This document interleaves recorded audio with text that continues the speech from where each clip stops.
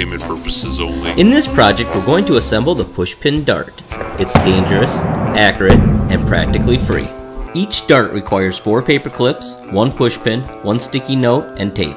This hot glue gun is also required. Use an optional hobby knife and ruler to cut a 9-inch length of tape, the approximate width of a pushpin handle detent. Wrap the tape around the handle of the pushpin as shown to build up the diameter. Next, hot glue 4 small paper clips around the pushpin.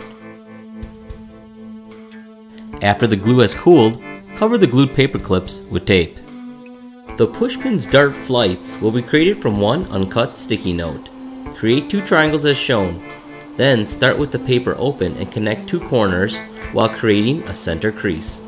This forms 1 fin. Repeat this 3 more times. Clean up the creases until you have what appears to be a star.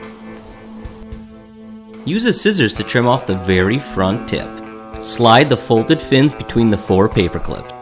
Add hot glue around the area where the paper clips and the paper fin meet to complete this pushpin dart.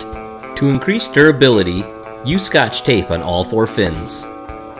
Let's pull the disabled alarm target for some secret agent target practice. I'll use my ammunition crate as a backstop.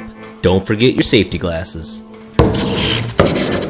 Disabled. Let's test out one more paper target with the 5-shot target. Did I mention this dart has a Factory molded, integrated metal point that is extremely durable.